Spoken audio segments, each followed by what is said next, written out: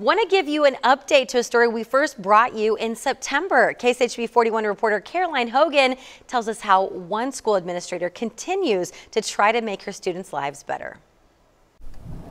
How many socks do you have in your drawer right now? 10? Maybe 20? How about 14,000? That's one woman's reality right now, but she's not keeping it all to herself.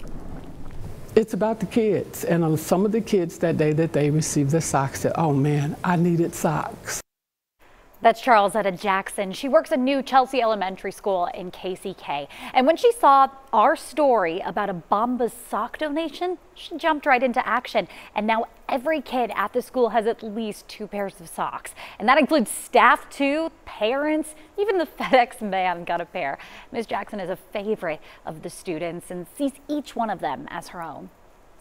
I don't have any children. So my motto or my mission statement for myself is to help make somebody else's child's better.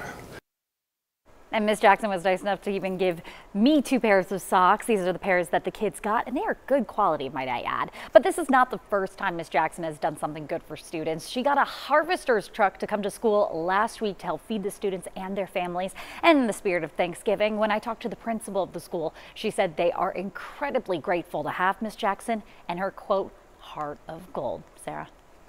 That is awesome. She has 14,000 pairs of socks. I mean, what else can she possibly do with those? Well, Sarah, her next stop is her church. She's going to drop off probably a few boxes of those, and she hopes to also give them out to other schools in the KC-KPS district, and maybe even have another sock week, as they called it, for students, staff, and parents so they can get more socks if they need.